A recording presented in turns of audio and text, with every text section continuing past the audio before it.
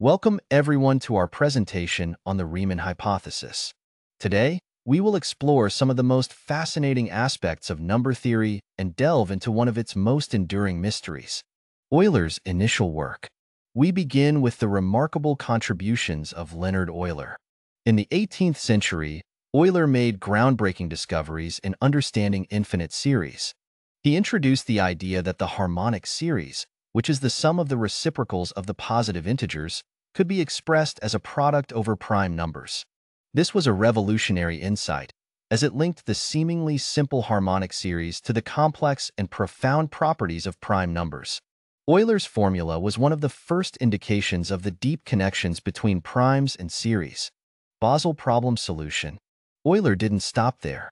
He also tackled the Basel problem, which was concerned with finding the exact sum of the reciprocals of the squares of the integers. By examining the sine function and its product representation, Euler derived a formula for this sum. He showed that the sum of these reciprocals is equal to pi caret 2/6. This result was a significant achievement in mathematics and highlighted Euler's ability to uncover connections between different mathematical concepts. Riemann's analytical machinery. Moving to the 19th century, we encounter Bernhard Riemann, who expanded our understanding of complex functions. Riemann introduced the concept of analytical continuation, which allowed for the extension of functions beyond their initial domains. For example, he extended the Riemann zeta function, which was initially defined only for complex numbers with real parts greater than 1, to the entire complex plane except for s equals 1, where it has a simple pole. This was a crucial advancement in complex analysis and paved the way for deeper exploration of functions. Riemann's zeta function. The Riemann zeta function is central to our discussion. For values of s with real parts greater than 1, it is defined as the sum of the reciprocals of integer powers. Riemann's extension of this function to all complex numbers, except s equals 1, revealed new dimensions of mathematical exploration. The zeta function became a key object of study in number theory and complex analysis, connecting various areas of mathematics. Dirichlet eta function. Riemann was also influenced by the Dirichlet eta function, defined by an alternating series. This function is closely related to the zeta function and provides valuable insights into its behavior, particularly for values of s less than 1. The relationship between the eta function and the zeta function is encapsulated in a simple formula involving the gamma function and powers of 2, which helps in understanding the zeta function's properties across different regions. Reflection properties. One of Riemann's major discoveries was the reflection formula for the zeta function. This formula demonstrates a symmetry between the values of the zeta function at s and 1 minus s. Specifically, it shows that zeta, 1 minus s, can be expressed in terms of zetas using factors involving pi, the gamma function, and trigonometric functions. This reflection formula is fundamental to the theory of the zeta function and provides deep insights into its structure. Jacobi theta function. Riemann also made use of the Jacobi theta function, which has significant applications in various areas of mathematics. The theta function series representation and modular properties were instrumental in Riemann's derivation of the functional equation for the zeta function. This equation is crucial for understanding the zeta function's behavior across the complex plane and highlights its intricate connections to other mathematical functions. Functional equation of the zeta function. The functional equation of the zeta function relates its values at s and 1 minus s through a complex expression involving pi, the gamma function, and trigonometric functions. This equation is a key result in the theory of the zeta function, showcasing its symmetry and the deep relationships between different mathematical concepts. Riemann's seminal paper. In 1859, Riemann published his seminal paper on the distribution of prime numbers, which introduced the zeta function and laid the groundwork for modern analytic number theory. This paper was a milestone in mathematical history and has had a lasting impact on the field, influencing subsequent research and discoveries. Riemann's hypothesis. Finally, we address the Riemann hypothesis itself. Riemann proposed that all non-trivial zeros of the zeta function lie on the critical line where the real part of s is half. This hypothesis has profound implications for number theory, particularly in understanding the distribution of prime numbers.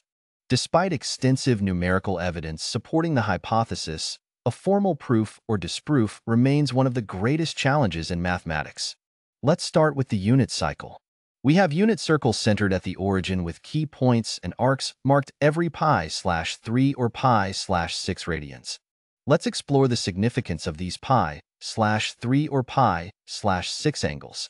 The unit circle is a fundamental concept in mathematics, especially in complex analysis and trigonometry. Here, we've divided the circle into 6 equal parts, each corresponding to pi/3 or pi/6 radians, or 60 degrees. Because sine and cosines are intricately connected, pi/6 radians, or 30 degrees also comes into action. This division highlights the symmetry and periodicity inherent in circular functions. Specialty of pi/3 or pi/6 angles. These pi/3 or pi/6 angles are particularly noteworthy in the context of the Riemann hypothesis. The Riemann hypothesis concerns the Riemann zeta function and its zeros. According to the hypothesis, all non-trivial zeros of the zeta function lie on the critical line where the real part of s is half. If we project these angles onto the complex plane, the unit circle intersects the critical line at specific points. These intersections correspond to the pi/3 or pi/6 intervals, which represent key angles where the circle aligns with the critical line. This alignment is significant because it illustrates the relationship between geometric angles and the behavior of complex functions, especially in relation to the distribution of zeros. In this context, the pi/3 or pi/6 angles serve as a bridge between the geometric representation of the unit circle and the analytical properties of the Riemann zeta function. They emphasize how fundamental concepts in geometry and trigonometry intersect with deeper questions in number theory and complex analysis. Intuition and examples. To build some intuition, let's consider a simple example. Take any odd number on your calculator and divide it by 2. You'll get another decimal number, typically a non-recurring decimal, representing half of the original. This process is straightforward and trivial, but it highlights the special nature of dividing by 2. Geometrically, you can visualize this as our good old pi/2 orthogonal representation. Now, let's try something different. Take a sufficiently large number, calculate its logarithm, and then divide the result by the logarithm of 2. You'll notice that you don't end up in a repeating decimal loop. Instead, you get a value that eventually resolves to 0, although the length of the decimal part may vary.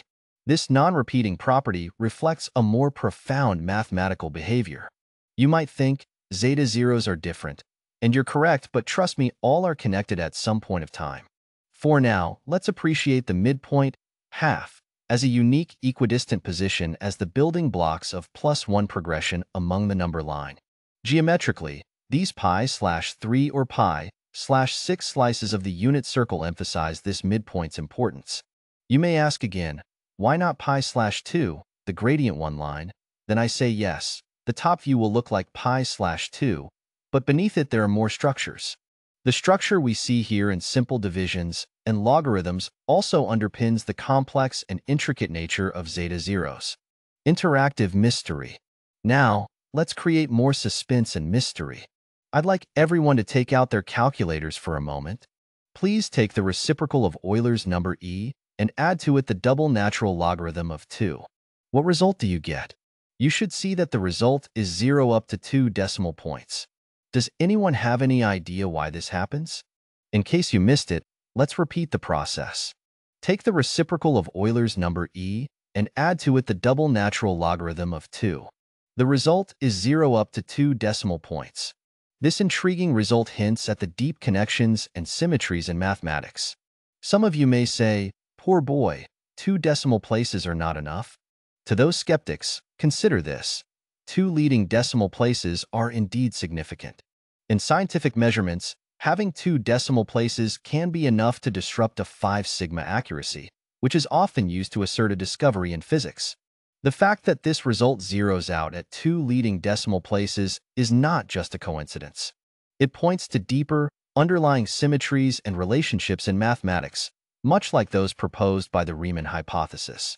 The Riemann hypothesis itself deals with the precise and delicate placement of zeros of the zeta function along the critical line. This phenomenon we've explored here with E and log 2 is a small but tantalizing glimpse into the kind of intricate, beautiful truths that the Riemann hypothesis seeks to uncover. While we have entered the domain of physics, let's talk about dark energy. Although its exact percentage keeps fluctuating, as of 2023, it was estimated to be around 69%. Recently, data from the James Webb Space Telescope is suggesting this value might be adjusted downward again. But has anyone ever wondered why this percentage is astonishingly close to the natural logarithm of 2? This seemingly trivial coincidence adds another layer of mystery to our understanding of the universe. Could it be a mere coincidence, or is there a deeper, hidden connection between the fundamental constants of mathematics and the fabric of our cosmos? The proximity of these values invites us to ponder the profound links between mathematical truths and physical reality, much like the mysteries posed by the Riemann hypothesis. Not only that, but magically, the Hubble constant, despite having an altogether different unit of measurement, also seems to want to settle around the value 69. This consistency is intriguing.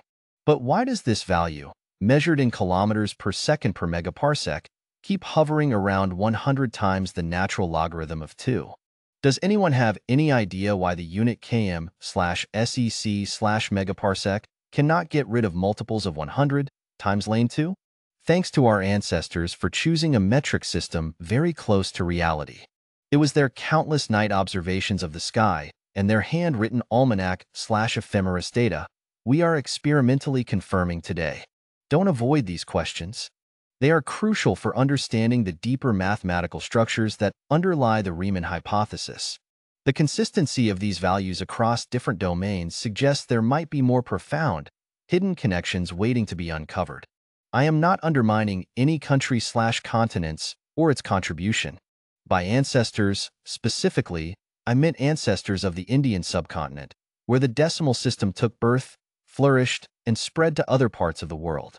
Did you know that the Leibniz series for pi was actually discovered by the Indian mathematician Madhava of Sangamagrama? Aryabhata provided a significantly accurate value of pi, long before Archimedes. The same Aryabhata had insights into gravity, long before Newton. Long before Pythagoras, Bodhayana had written about the same Pythagorean theorem in a little poetic style verses. Infinite series and calculus were used in ancient India well before their formal development in Europe. The concept of the relativity of time was known to Indians since antiquity, as described in ancient texts. The Indian subcontinent has a rich history of mathematical and scientific advancements. These ancient scholars laid down the foundations for many concepts that we use today. Their work demonstrates the deep mathematical understanding that existed long before these ideas were discovered or formalized elsewhere. These connections and the long history of mathematical thought are crucial for understanding the Riemann hypothesis and other profound questions in mathematics. Thank you for your attention, and let's continue to explore these historical insights and their impact on modern science. Why am I telling all this? What does it have to do with the Riemann hypothesis? Am I going to say the Riemann hypothesis was known by Indian ancestors? My answer will be yes, they could have, because they used it. Not only Indians, even the Greeks had insights into complex mathematical systems, as evidenced by the mysterious Antikythera mechanism, which had an intricate 19 times 53 gear-like system. You must be saying, what? Are you insane? Unfortunately not. Because of the colonial system, I was educated through the Macaulay curriculum. Like many others, I was also deprived of this rich ancient knowledge, but once I started reconnecting it, did not took much time to achieve a steep learning curve ratio and connect the dots. Let me tell you these Greek fellows were actually trying to follow a 1,000-year bigger cycle in which Indians already graduated and mastered by calculating million, billion, trillion year cycles. Indians used 14 and 71 as the multiplier as they keep on calculating the age of the Indian Trinity gods. The absolute male energy named Purusha and the absolute female energy named Prakriti remained eternal, searching for the eternal knowledge known as Brahman. Can you track their use of LN2? For more readings, you are requested to read Carl Sagan or refer Wikipedia on Hindu concepts of time. Noteworthy to mention that there are similar verses in the Quran saying, "And indeed, a day with your Lord is like 1,000 years of those which you count." And in the internet, you will find number crunchers like me calculating the speed of light out of this verse. So I am not alone to blame. Understanding the deep connections and the advanced mathematical and scientific knowledge of ancient civilizations can give us new insights into modern problems. The Riemann hypothesis, with its profound implications and mysterious nature, might be more connected to ancient knowledge than we currently realize. You might have heard the story of the young Carl Friedrich Gauss, who, when asked to sum the first 100 numbers, gave the correct answer in just seconds. Today, this calculation can be done quickly by anyone, but at that time, it was thought to be an act of genius. Remember this boy, Gauss, who was playing with prime numbers and went on to come up with the prime number theorem, P&T. The theorem describes the asymptotic distribution of prime numbers and was a major milestone in number theory. Gauss's work laid the groundwork for many important mathematical discoveries, including the Riemann hypothesis. His genius in recognizing patterns and making profound mathematical insights continues to inspire mathematicians to this day. Did anybody do the mental math? The sum of the first 100 numbers is 50-50. Notice that it simplifies to 50-50. What does this have to do with the Riemann hypothesis? It's interesting to see that the sum breaks down to 50 and 50. This represents a halfway mark, not just once, but twice. It's a reminder to open your mind to strange and unexpected connections. Before we dive into the details, consider this peculiar alignment. It might not be a coincidence. The way numbers and their sums reveal patterns can often lead to deeper mathematical insights, including those related to the Riemann hypothesis. Thank you for your attention, and let's keep this intriguing connection in mind as we continue exploring the mysteries of mathematics. The Greeks followed a 19-year to 20-year cycle combined with a 53-year to 50-year cycle in their Antikythera mechanism. This ancient Greek device, often referred to as the world's first analog computer, was used for studying the night sky and tracking celestial events. The 19-year metonic cycle was crucial for understanding the relationship between the solar year and the lunar months, helping predict eclipses and alignments.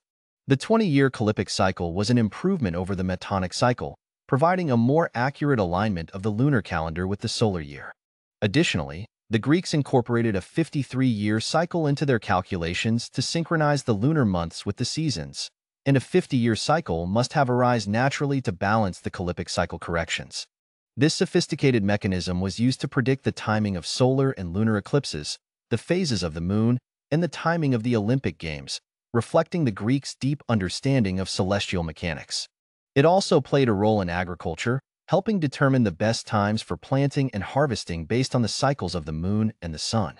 The precision of the Antikythera mechanism underscores the advanced level of astronomical and mathematical knowledge in ancient Greece, revealing a complex understanding of cycles and patterns that were vital for both scientific and practical purposes. This ancient device highlights how early civilizations used mathematical cycles to understand and predict the natural world, echoing the kinds of deep mathematical insights that we still explore today, including those related to the Riemann hypothesis. In ancient Indian cosmology, numbers 71 and 14 hold significant importance in calculating the ages of Brahma and the demigods. According to Hindu scriptures, a single day of Brahma, known as a kalpa, is composed of 14 manvantaras. Each manvantara lasts for 71 mahayugas, which are cycles consisting of 4 yugas: Satya Yuga, Treta Yuga, Dvapara Yuga, and Kali Yuga. Therefore, one kalpa, or one day of Brahma, equals 14 manvantaras, and each manvantara contains 71 mahayugas. This intricate system of time calculation reflects the profound understanding and conceptualization of time in ancient Indian culture. To put it in perspective, the lifespan of Brahma is said to be 100 years, where each year consists of 360 days of Brahma. This translates into vast periods that are almost unimaginable, demonstrating the Indian sages' deep insights into the cyclical nature of the universe. These calculations not only highlight the advanced nature of ancient Indian cosmology, but also show the incredible depth of their temporal frameworks that continue to fascinate scholars and enthusiasts around the world. Thank you for your attention, and let's continue to explore these fascinating connections between ancient knowledge and modern mathematical mysteries. What else did the Indians achieve in the realm of astronomy? Aryabhata, in his seminal work Aryabhatiya, made remarkable contributions. He provided accurate descriptions of planetary movements, the length of a year, and the concept of sidereal years. Aryabhata's calculations included the rotation period of the Earth, the duration of a solar year, and the positions of planets with impressive accuracy for his time. His work laid the foundation for a sophisticated almanac or ephemeris that has stood the test of time. In addition to Aryabhata, the Indian astronomers developed detailed astronomical tables and methods for predicting celestial events. The Surya Siddhanta, another crucial text, includes precise calculations for planetary positions, eclipses, and other astronomical phenomena. It describes the cycle of the moon, planetary motions, and the various epochs used in Indian astronomy. The accuracy of these early Indian astronomical records is astonishing. They not only provided practical tools for agriculture and timekeeping, but also contributed to a deeper understanding of the cosmos. These ancient Indian techniques were so accurate that they are still referenced and hold up well against modern astronomical observations. The depth of knowledge and precision achieved by ancient Indian astronomers underscores their advanced understanding of celestial mechanics, reflecting a rich tradition of mathematical and scientific inquiry that parallels many of the profound questions we explore today, including those related to the Riemann hypothesis. Thank you for your attention, and let's continue to delve into these historical achievements and their impact on our understanding of the universe. Before we dive into another suspenseful topic, let's take a quick flashback to John Napier, the mathematician who introduced logarithms. Napier's invention of logarithms was a groundbreaking development in mathematics. He created logarithm tables and a logarithm wheel, tools that revolutionized calculations by transforming multiplication and division into addition and subtraction. Interestingly, these tools were used widely without a deep understanding of their underlying principles. The practical utility of logarithms was clear, but the deeper mathematical mechanisms behind them were not fully grasped at the time. This brings us to Jacob Bernoulli, who made significant contributions to the concept of limits associated with it. Bernoulli first observed the limit in the context of compound interest. He examined how interest compounding continuously leads to a limit, which was later formalized as Euler's number E. Bernoulli's insight into this limit was crucial for understanding continuous growth and decay. Euler's number E, approximately 2.71828, is the base of natural logarithms and plays a fundamental role in mathematics. Euler expanded on Bernoulli's findings, exploring the properties of E and its connection to the exponential function and calculus. Now, I present to you another intriguing limit in the form of ln2, which can help mathematicians introduce and understand algebraic cycles. This concept is central to the famous Hodge conjecture, a profound and still unproven conjecture in mathematics that deals with the relationship between algebraic cycles and the topology of algebraic varieties. The idea of algebraic cycles explores how certain geometric and algebraic structures can be described through cycles in a higher dimensional space. While the Hodge conjecture remains unproven, it reflects a deep and important area of research in mathematics, offering insights into the structure and properties of complex spaces. Don't be ashamed of exploring cycles and patterns. Antiquity and modernity both reveal that such cycles are not just theoretical constructs, but have real implications and applications. For example, consider Roger Penrose's interest in the cyclic universe model. Penrose has explored how the universe might undergo an eternal cycle of expansion and contraction. His study of polarization in the cosmic microwave background, CMB, has fueled this fascinating idea, showing that cycles and patterns in cosmology can offer insights into the nature of the universe itself. The study of cycles, whether in algebraic geometry or cosmology, connects mathematical theory with physical reality, revealing a tapestry of patterns that span both ancient and contemporary research. These cycles are real, and understanding them can provide a deeper appreciation of the fundamental structures governing our universe. Thank you for your attention, and let's continue to explore these captivating connections and their implications for both mathematics and science. How many of you believe that God or Allah created this universe in 6 days and on the 7th day said, "Let there be light," and there was light? Without challenging or undermining your belief system, have you ever wondered where the number 7 came from? After all, without clocks, every day seems just like yet another day. I don't know anything about the book of Genesis, but from a clock's perspective, the concept of 7 days actually has historical roots that trace back to ancient astronomical knowledge.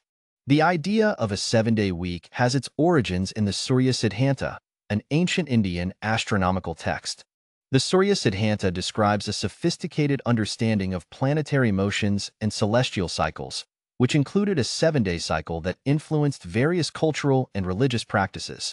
The ancient Indian system eventually spread and influenced other cultures, becoming an integral part of timekeeping and calendar systems. The 7-day week later took formal shape in the development of clocks and calendars, which structured time and daily life in numerous societies around the world. The Indian concepts of time were so profound that they inspired the renowned astrophysicist Carl Sagan. In his book, Cosmos, Sagan marvels at the ancient Indian understanding of vast time scales, which are remarkably similar to modern scientific views. The Hindu cosmological timeline describes cycles of creation and destruction, known as yugas, each lasting millions of years. This concept of cyclic time, with its immense duration, far exceeds the historically linear time frames seen in other ancient cultures. Sagan was particularly fascinated by the Hindu idea that the universe undergoes an infinite number of deaths and rebirths, much like modern theories about the cyclical nature of the cosmos, such as the Big Bang and Big Crunch theories. He also noted the correlation between the age of the universe as described in Hindu texts and the scientific estimation of the age of the universe. In addition to Sagan, these Indian concepts of time have influenced many scholars and scientists, illustrating how ancient wisdom can resonate with contemporary scientific understanding. The intricate and advanced nature of Indian cosmology continues to be a subject of study and admiration in the fields of astronomy and physics. The historical link between the ancient astronomical systems and the concept of a 7-day week shows how deeply ingrained and influential these early astronomical insights were. They provided a framework that has persisted through centuries, shaping our understanding of time and our daily routines. Thank you for your attention, and let's appreciate how historical knowledge and cultural practices intertwine to form the concepts we live by today. All this was to induct you into the concept of natural cycles, preparing you for a quantum leap in understanding, much like the electrons that make sudden transitions in quantum systems. In the past, I have been trolled and compared with Terrence Howard. I didn't know him until I came across some YouTube comments. When searched about him, I came to know about his square root of 2 loop from YouTube. By the way, Howard's problem is also related to the Riemann hypothesis, but his claim that 1 times 1 is equal to 2 might not be the correct interpretation. If you want to rank crackpots by their claims, then please rank me the first, as along with my claims I place my proofs/equations too. I invite you to explore more structures and concepts, which I am happy to share freely, provided you show a genuine interest in understanding cycles. The mathematical world is rich with insights and patterns that extend beyond initial impressions. Engaging with these cycles can lead to profound discoveries and a deeper appreciation of the interconnected nature of mathematical ideas. Thank you for your attention, and let's continue to explore these fascinating concepts and their implications for our understanding of the universe. The connection between Napier's logarithms, Bernoulli's limit, and Euler's number illustrates how mathematical concepts evolve and interconnect. These innovations highlight the deep interplay between logarithms, limits, and continuous growth, paving the way for more profound discoveries, including those related to the Riemann hypothesis. Where did I get these cyclic ideas in algebra? They have been present in geometry all along. Growing up with Hindu beliefs, cyclic notion was embedded in my very being. However, the concrete idea for these cycles in a mathematical context came from MIT/Caltech Open Course, where, specifically Richard Feynman's lecture on algebra chapter logarithms. In his lecture, Feynman explained how to build a logarithm table just from the knowledge of square root, assuming no pre-existing tables. During this process, he derived the base 10 logarithm of 3.16228, which is very close to 0.5. Notice the cycle here. 3.16228 is approximately pi again, revealing how cyclic patterns emerge in mathematics. This connection highlights how the number 3.16228 approximates pi, showing an inherent cyclic relationship. I am not bluffing. Go and check it for yourself. I checked it just last night also. Still it exists. If Feynman had pursued number theory with the same zeal, he might have tackled the Riemann hypothesis. His work on path integrals and Feynman diagrams demonstrate his unification skills. Yes, I knew you might argue that 3.16228 is an approximation rather than exact pi. But consider this. Can you bring me equal to absolute zero first? Even the cosmic microwave background, CMB, has a temperature close to 2.7 Kelvin. Can you see Euler number in the CMB temperature? You will see 100 multiple of Euler number in Charles constant, 10 multiple of Euler number in lunar cycle, and a female's menstruation cycle. Maybe that's why females are called moonborn. Please don't make any other meaning out of it. It is just natural for females to bleed for 3 to 4 days after every 27 days to keep the internal reproductive cycle aligned to the natural cycle. What is a male cycle? There are male cycles too. Google it, you will come to know.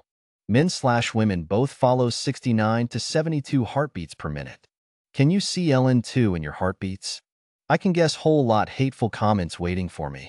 I gave you my intuition of completing a cycle through LN2, which is also very close to the inverse of Euler's number E.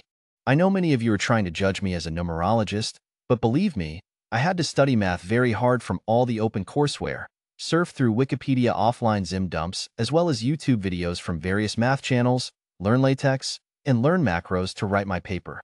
My LaTeX writing was classified as non-standard. I've faced comments like, I don't know anything about math. No one ever told me that I cannot try anything new directly, yet diplomatically they felt me that way. I've received comments from seasoned mathematicians saying it's actually very hard to find something new in mathematics. I can understand their philosophy. But when it comes to writing a math paper, you will find yourself totally blank in expressing your thoughts, yet we complete our project/thesis, submit it, and forget it.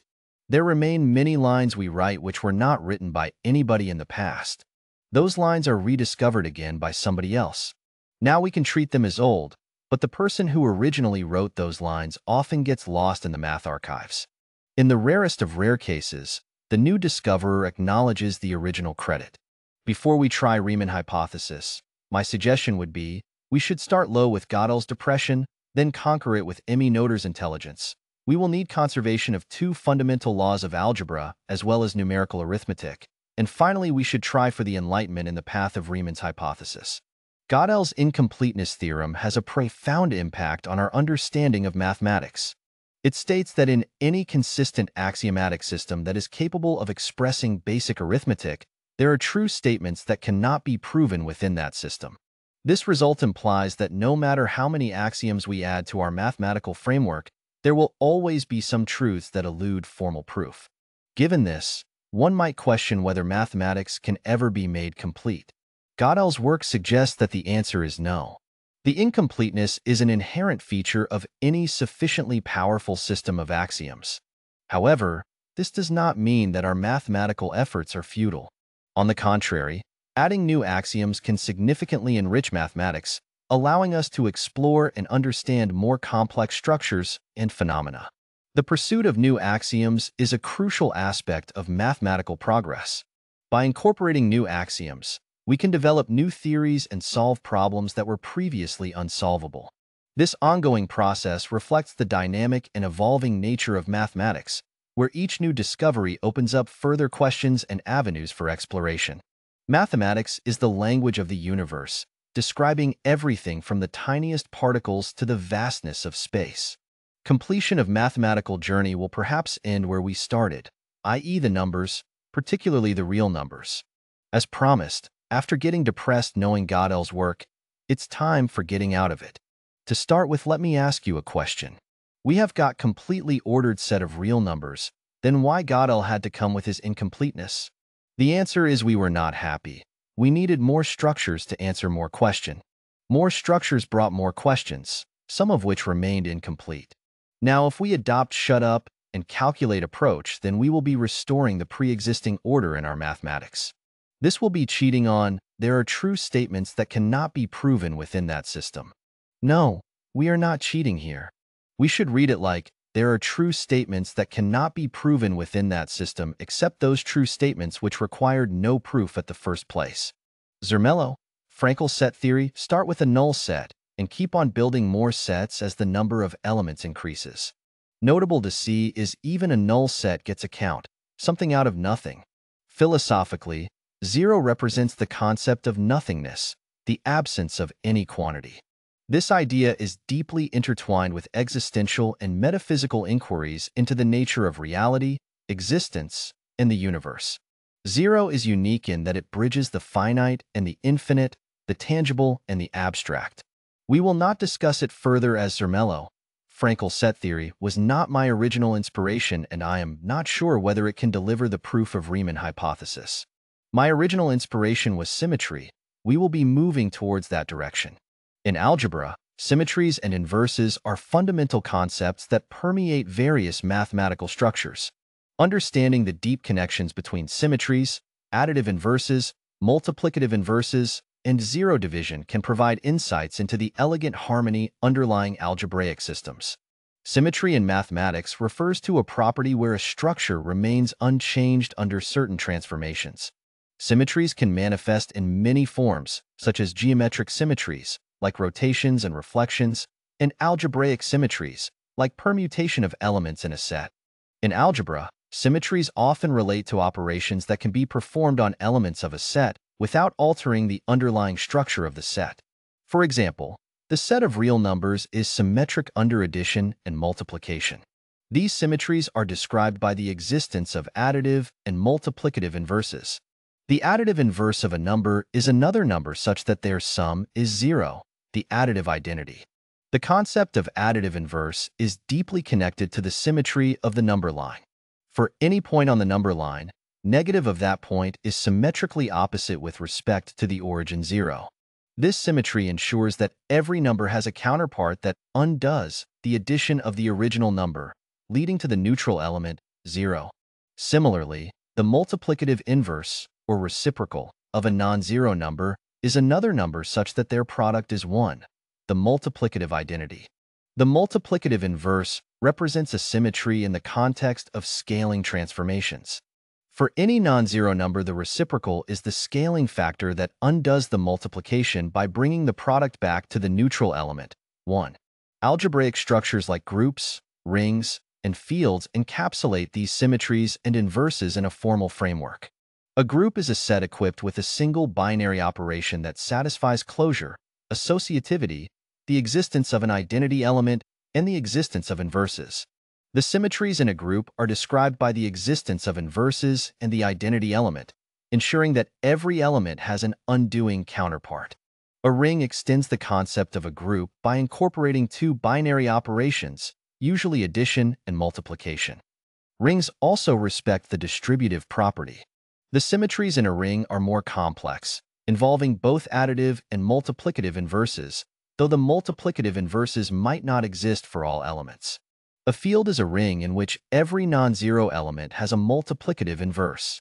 Fields exhibit the highest level of symmetry, as they support both additive and multiplicative inverses for all elements, except 0 in the case of multiplication.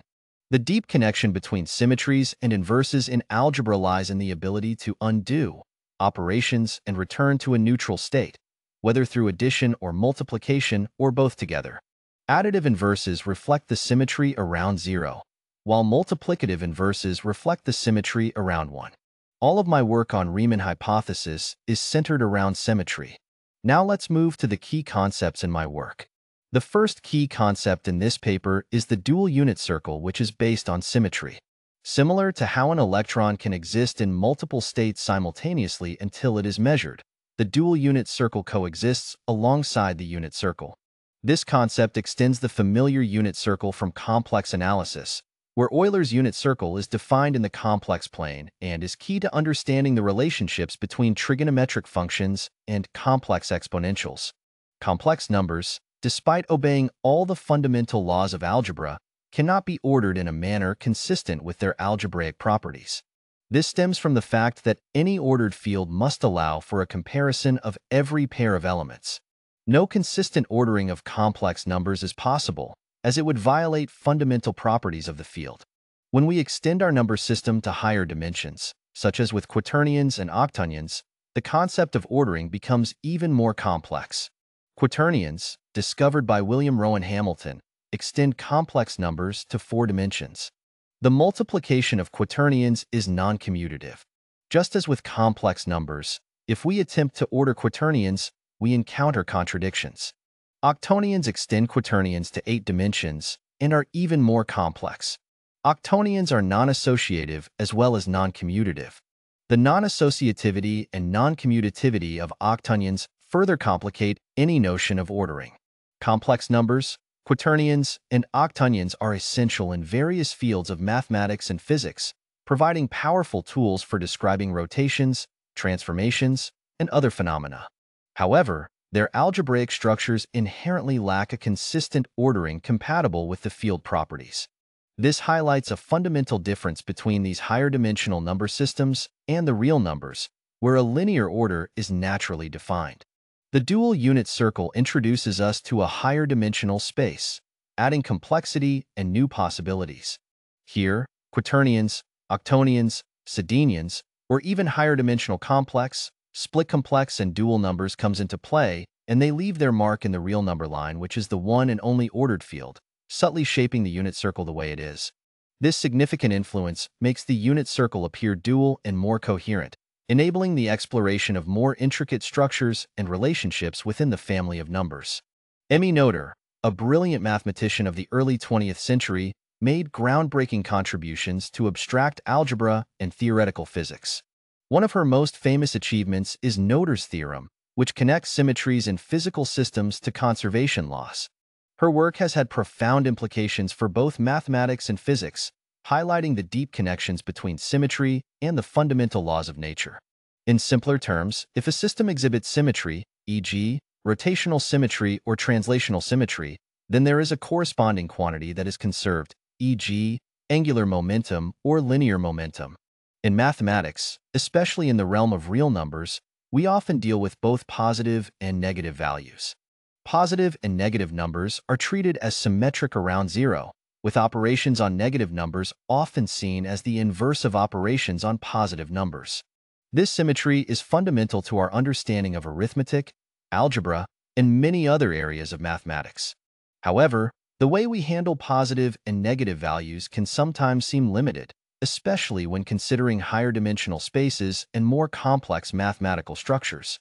In reality, the mathematical treatment of positive and negative numbers can sometimes feel asymmetric, particularly in certain contexts like complex analysis, vector spaces, and quantum mechanics. In quantum mechanics, symmetry plays a crucial role in understanding the behavior of particles and fields.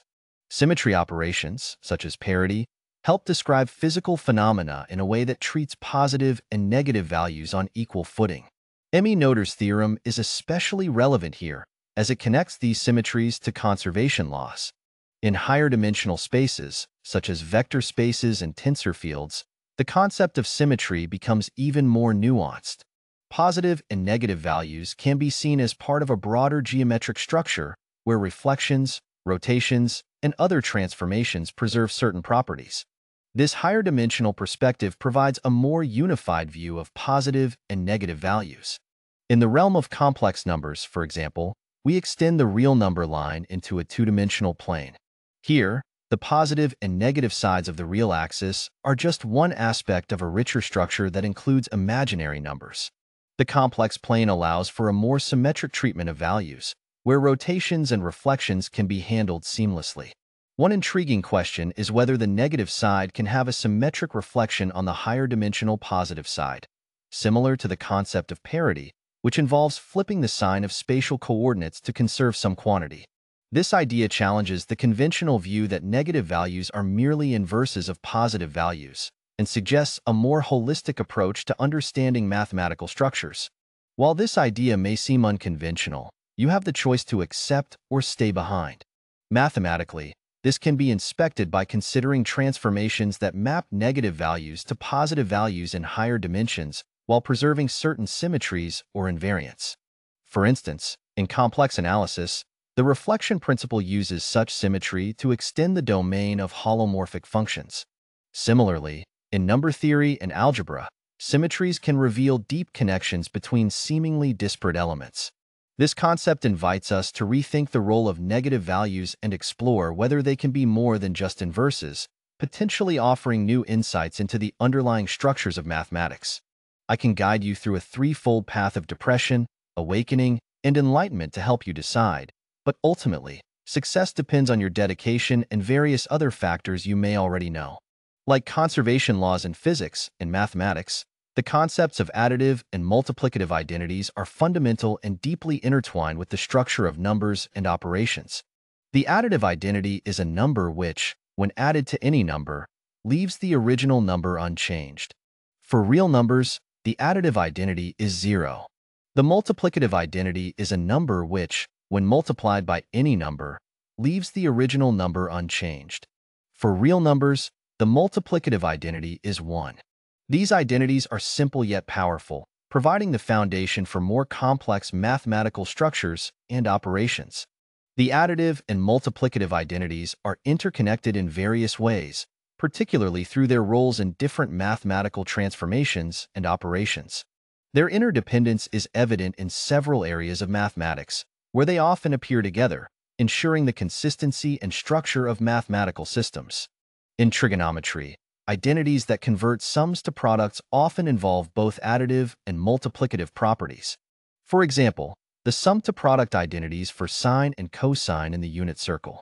Logarithms and exponentials also exhibit sum-to-product relationships, highlighting the interplay between addition and multiplication. For logarithms, it is the product rule. For exponentials, the addition of exponents corresponds to multiplication of the base. In number theory, the Riemann zeta function and its related functions often express sums as products. The various manifestations of additive and multiplicative identities across different areas of mathematics suggest a deeper underlying structure. While the specific forms and applications differ, they all reflect fundamental properties of numbers and operations that have been recognized since humans have understood and utilized it for millennia. At the core, the additive identity 0 and the multiplicative identity 1 are tied to the simplest operations of counting and the fundamental properties of real numbers and the concept of unit circle. If you really want to understand my work on dual unit circle, then you need to write down some numerical identities in a piece of paper or sticky note and stick it on some visible place so that you can refer it when required. These numerical identities are 1 minus 1 equal to 0, 1/2 multiplied by 2 equals 1, 1/2 multiplied by e to the power ln 2 equals 1. All these identities arises out of additive identity and multiplicative identity or combination thereof. This simplest mantra you have to master to arrive a mental state suitable for Riemann hypothesis or dual unit circle. A mathematician should conserve what to the last? Mathematical abstracts like abstract algebra, complex algebra/complex analysis, or all the math concepts you may know down to fundamental laws of arithmetic/algebra. If time comes you have to give away everything, be ready to give it, you will earn it back elsewhere. But if someone asks for give away fundamental laws of arithmetic/algebra and my fundamental formula of numbers, revolt back, fight till you die, don't give away those 3 laws. We are supposed to conserve those property of our ancestors for handed over to our successors. We already have seen at pi/3 or pi/6 angle, also its periodic equivalence. The modulus 1 split opens into dual. Enlarge the picture into a sphere, we shall get a shadow one leg in the half unit circle at, and the other at dual unit circle. This looks cloudy like electron clouds changing their position with energy levels without even crossing the space between them. Spooky action at a distance, or maybe we can't catch them that fast just now, but in future maybe. Riemann built Riemann surfaces, stitching the individual sheets where we had to take branch cuts to stop getting periodical duplicates. I have redrawn the Riemann sphere dividing into 2 hemispheres, point at infinity being shifted to real infinity. Northern hemispheres/southern hemispheres shall be different just like the differences between Arctic oceans and Antarctica. Second key concept, we have logarithm of a negative number. This is particularly interesting because it involves branch cuts, discontinuities in the complex plane. The concept of the logarithm, particularly the natural logarithm, is a cornerstone in mathematics, primarily defined for positive real numbers. However, extending this concept to negative numbers and even imaginary numbers opens up intriguing possibilities. Traditionally, The logarithm of a negative number is undefined in the real number system because the exponential function, which the logarithm is the inverse of, never yields a negative value. In the complex plane, however, we can explore the logarithm of negative numbers using imaginary numbers. Specifically, the natural logarithm of a negative number involves the imaginary unit I, where I squared equals -1. Before we talk about logarithm of a negative number, we should know the history behind the developments of the concept. The exponential function, denoted as e to the power x, has a rich history intertwined with the works of several prominent mathematicians. Its origins can be traced back to the early 17th century with John Napier and Jacob Bernoulli, and it was later explored extensively by Leonhard Euler, who connected it to some of the most beautiful results in mathematics. John Napier, a Scottish mathematician, is often credited with the discovery of logarithms in 1614. His work laid the groundwork for the exponential function, as logarithms are the inverse of exponentiation. Napier introduced logarithms as a means to simplify complex calculations, particularly in astronomy and navigation. He developed tables of logarithms, which provided a new tool for mathematicians and scientists to multiply and divide large numbers more efficiently. Around the same time, Jacob Bernoulli, a Swiss mathematician, contributed to the understanding of exponential growth through his studies on compound interest. Bernoulli examined the process of continuously compounding interest and discovered that as the number of compounding periods per year increases indefinitely, the value approaches a limit. This limit, now known as the number e, approximately equal to 2.71828, became a fundamental constant in mathematics. The Swiss mathematician Leonhard Euler made significant contributions to the theory of exponential functions in the 18th century. Euler was the first to use the notation e for the base of the natural logarithm, and he explored the properties of the exponential function in depth. One of his most famous results is Euler's identity, which connects the exponential function to trigonometry and complex numbers in a surprising and elegant way. Euler's identity is often celebrated as one of the most beautiful equations in mathematics because it combines 5 fundamental mathematical constants, as you may know. This equation exemplifies the deep interconnections between different areas of mathematics.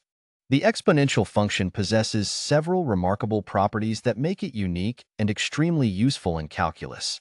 One of the most striking properties of the exponential function is that its derivative is the function itself.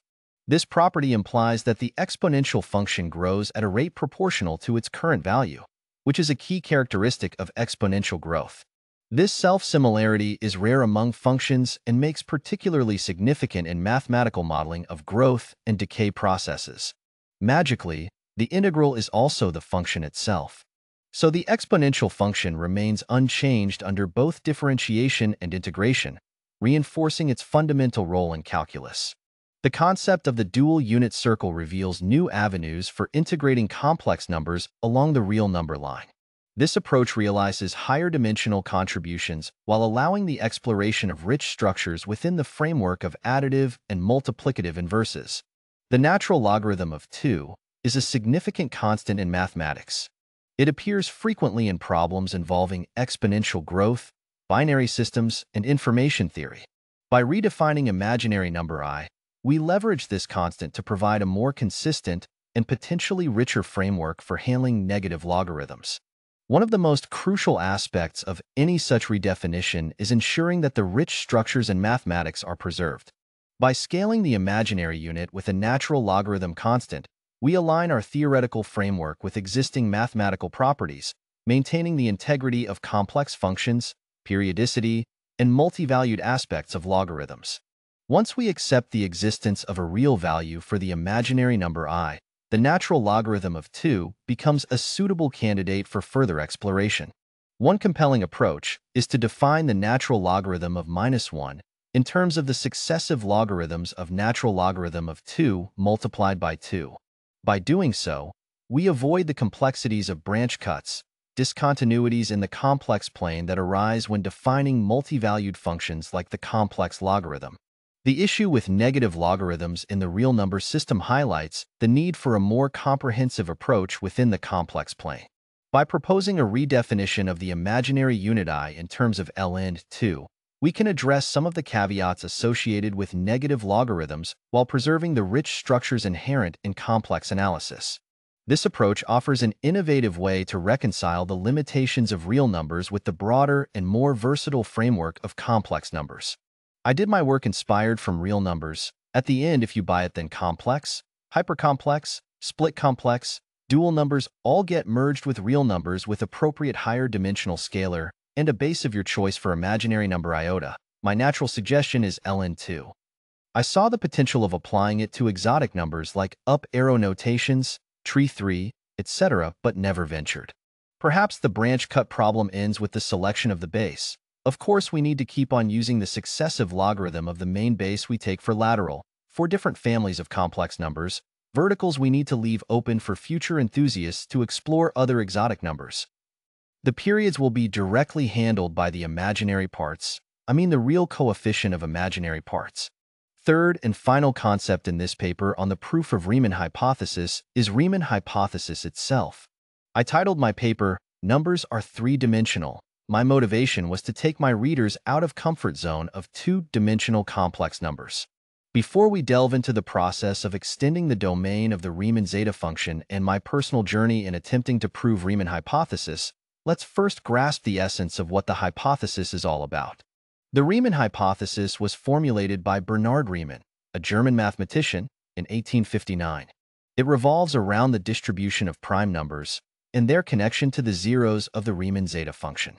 The Riemann zeta function is a complex-valued function defined for complex numbers s with a real part greater than 1.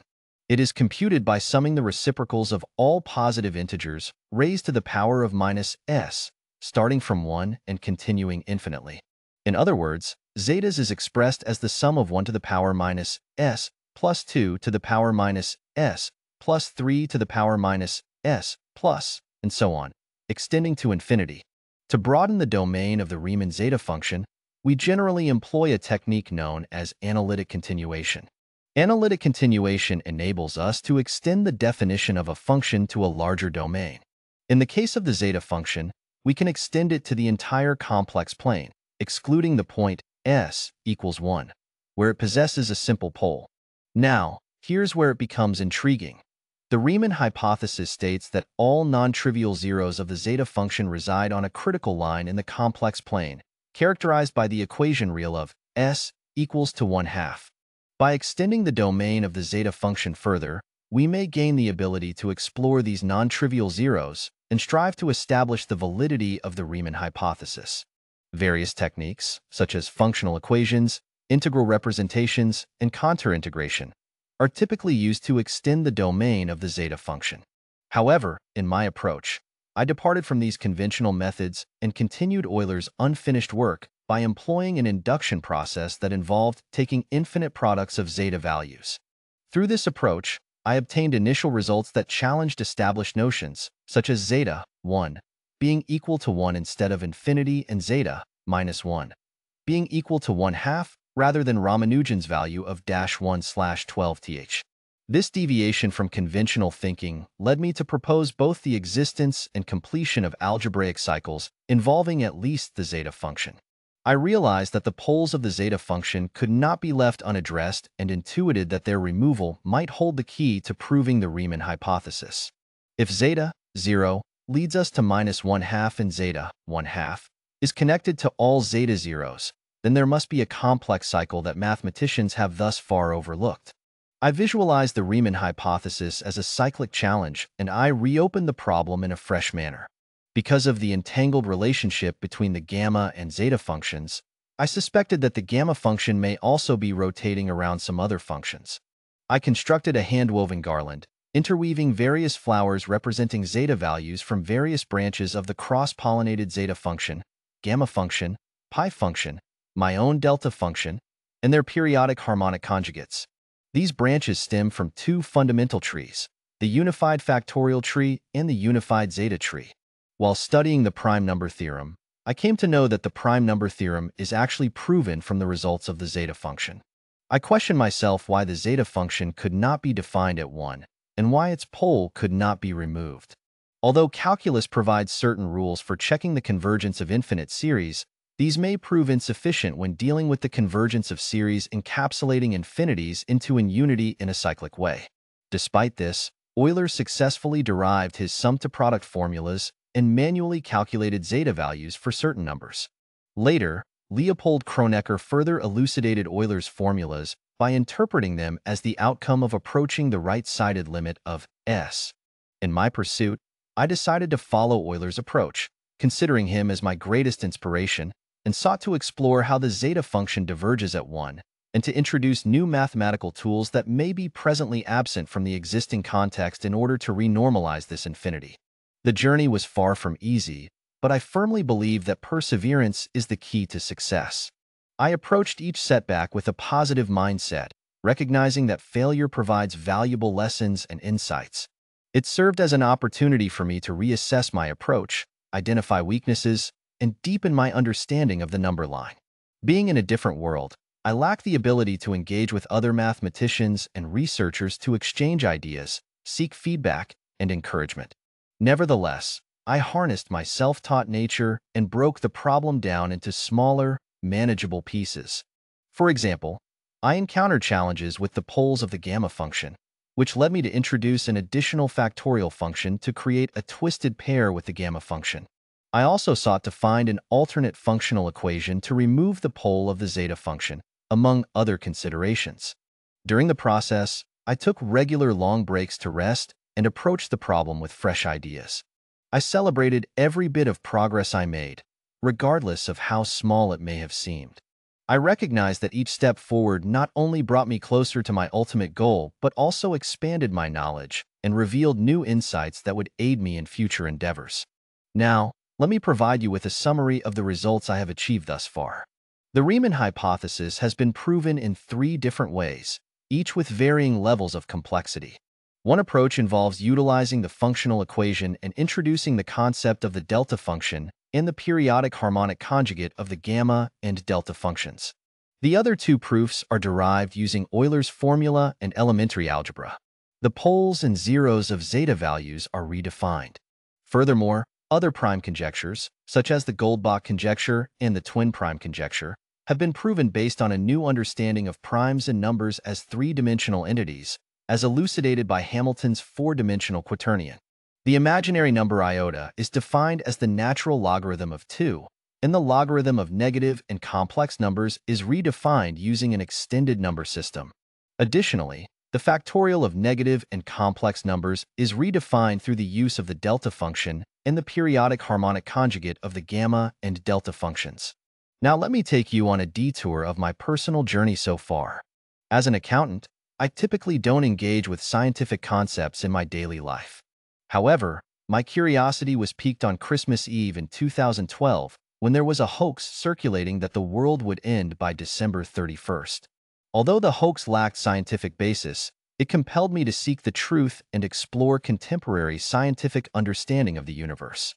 I began by reading Wikipedia articles on physics, a subject that had always interested me despite my limited knowledge from school. It was during this exploration that I encountered a pie chart illustrating the composition of the universe: 69% dark energy, 26% dark matter, and 5% normal matter. This distribution didn't sit well with me. I had a sense that something fundamental must be missing. In 2015, I returned to my hometown of Kolkata, India, because of the Syrian crisis. My eldest son started attending 3rd grade at his school, and one day while searching the internet for fraction worksheets to help him practice, I realized that the seemingly simple numbers I encountered in my daily life were not as straightforward as they appeared. Using my Excel skills, I spent 4 hours trying to figure out how to create randomized fractional math problems for my son. I discovered that to generate proper fractions for multiplication and division problems, final result of which didn't result in recurring decimals, I needed to divide any random input numbers by its larger multiples of 5. I hypothesized that this phenomenon was due to the decimal system we use, with 5 acting as a midpoint.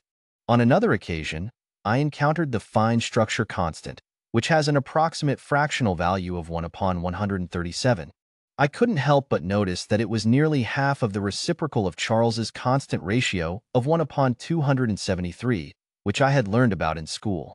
I struggled to immediately understand the significance of this observation, but attributed it to the same midpoint theory I had developed, inspired by concepts of balance and averages in financial accounting. You must be thinking that I made a mistake when I said fine structure constant is half of Charles's constant. I am talking in the sense of denominator. Numerator is always reserved for one in my thought process. One day, while browsing through Wikipedia, I stumbled upon a list of unsolved physics problems, which led me to another list of unsolved mathematical problems. The latter list was relatively shorter, and I found myself captivated by the Riemann hypothesis, one of the 7 Millennium Prize problems.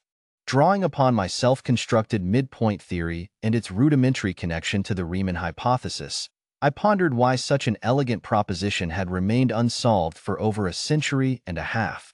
I took it upon myself to tackle this monumental challenge, starting from scratch.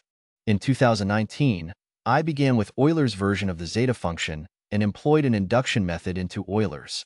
I grasped why the Riemann hypothesis ought to be true. My initial elementary proof required just expanding Euler's sum-to-product form of zeta function in terms of complex numbers with inspiration from Riemann's work, and I saw a mystical connection with once again the great Euler's work, known as Euler's identity, involving the unit circle. I was clueless on the reason for such an uncommon connection for few days, but one fine day the revelations came when I let it come naturally through an unbiased, thoughtless state of mind. Here I felt the grand scheme of unity among the diversities which is also prominent among the real numbers, as all the real numbers carry one common factor among themselves, which is none other than an 1. To double-check, I also tried to apply it on Riemann's collapsed telescopic product form of zeta function. Here I had to play a little bit with the signs to come to the same conclusion. This exercise also triggered my intuition whether negative domain plays an equal important role in mathematics answer, to which I shall discover in my future endeavor. Frankly speaking, we do not play much with the negative side in our current math. However, my initial elementary proof was met with rejection. In 2020, the world was gripped by the COVID-19 pandemic, and I found myself unemployed and confined to lockdown. This presented me with ample time to focus on unraveling the Riemann hypothesis. I realized that my initial elementary proof lacked the novel mathematical insights necessary for such a pivotal problem. I began to accumulate the pitfalls of contemporary mathematics, which may be the reason why we lack the tools to solve the Riemann hypothesis, as acclaimed mathematician Terence Tao once remarked in an interview. I observed that the imaginary number iota had ensnared both mathematicians and physicists in its imaginary realm, keeping them engrossed. My initial elementary proof called for a half-unit circle, contradicting the conventional notion of a unit circle. Here I gathered enough courage to break open the singularity situation of negative logarithm into a dual situation involving quaternion and come out with the idea of real value for imaginary number iota will fix the caveat of negative logarithm into some real calculations. I had discovered a way using calculus to incorporate a dual unit circle within the familiar concept of a unit circle, but further justification was needed. Although complex analysis was not my cup of tea, I delved into it to ensure that my work did not violate any principles. I found no such violations, yet I encountered only rejections. Returning to Riemann's functional equation, I sought to develop a more rigorous approach. I came across a particular theorem in complex analysis known as the harmonic conjugate theorem, which states that if a function is analytic in a given region, there must exist a harmonic conjugate of the original function. I realized that if I could slightly modify Riemann's functional equation by replacing the gamma function with an equivalent that is not undefined at 1, I could potentially eliminate the function pole. I understood that this would challenge the well-established divergence of the harmonic series, as proven by Nicole Oersma centuries ago. But residue theorem, Grandi's series manipulation helped me to remain in the picture. This journey led me to introduce a new zeta function that spiraled cyclically to form a continuum with these cycles serving as placeholders for infinity. However, I soon realized that I had inadvertently opened Pandora's box, giving rise to additional complications and dilemmas along the way. In order to tackle these novel problems, I found it necessary to revisit Euler's gamma function and create a variant of it which I named the delta function. However, even with this new function, I encountered challenges and uncertainties in my pursuit of unraveling the Riemann hypothesis. The journey continues, and I remain dedicated to the exploration of these mind-boggling ideas, seeking to make a meaningful contribution to the fields of physics and mathematics. I still faced an incomplete picture. To fill in the missing pieces, I delved into the uncharted territories of negative factorial functions and introduced two additional functions that served as periodic conjugates, as well as the inverses of the original gamma function and the newly discovered delta function. With these 5 factorial functions, gamma remaining the central one, I was able to extend the domain of factorials to negative numbers and the domain of the zeta function to negative even numbers. The sign manipulations I did in my elementary proofs, showing it to be 0 in the background, now became manageable using reflection properties of gamma and zeta function. Some other transformations gave me the alternate functional equation. I was good to go now. I brought all these components together and observed that the functional equation for my harmonic conjugate zeta function provided the long-awaited proof for the Riemann hypothesis. Yes, I had achieved it. I celebrated the victory brought about by the pi/3 or pi/6 angles, which propelled me into higher dimensions and granted me the proof. I got a reconfirmation it takes 3 sides to make a triangle, and a triangle with 0 area completes a cycle but reduced to a dot. It is worth noting that one ray of the pi/4 angles also extends into the 4th dimension and has a presence in the unit sphere. The loop and square root of 2 problem identified by Terence Howard also get resolved in my dual unit circle penetrating through pi/4 angles. Due to the popularity of calculus, Euler's number E has become more widely known than pi, which remained primarily associated with the study of geometry, particularly the geometry of circles. In my research paper, I hinted at the possibility of pi serving as a base for complex logarithms, where hyperbolic numbers and its exponent yield the conjugate form of Euler's formula pi to the power imaginary number j and I equals -1. I sought natural occurrences that could validate this novel idea, but lacking access to astronomical data for verification, I turned to Google for information on the 60 degrees latitude. The 60 degrees latitude line runs parallel to the equator at a latitude of 60 degrees both north and south. One notable example is the Southern Ocean, which surrounds Antarctica. As the 60 degrees south latitude line traverses this region, it encounters vast expanses of open water with no significant land masses, resembling the notion of 0 in relation to the zeta zeros. In the northern hemisphere, the 60 degrees north latitude line passes through the Arctic Ocean, while various islands exist within the Arctic Circle, such as Greenland, Svalbard, and the Canadian Arctic Archipelago. The specific stretch along the 60 degrees north latitude may also cross areas of open water, particularly during warmer months when sea ice melts. Although the presence or absence of land along the 60 degrees latitude line can be influenced by factors such as tides, seasonal ice formation, and climate conditions, these regions are generally characterized by expansive stretches of open water without significant land masses intersecting the 60 degrees latitude line directly. After obtaining a natural signature as described earlier, I expanded my investigations to more generalized conditions, such as the entire galaxy and the universe, in an attempt to solve the mysteries of dark matter and dark energy. The intriguing coincidence of dark energy's percentage being equal to the natural logarithm of 2 arises from the numerical proximity between the current estimate of the ratio of dark energy's energy density to the critical density of the universe. In the field of cosmology, dark energy is a hypothetical form of energy believed to be responsible for the observed accelerated expansion of the universe.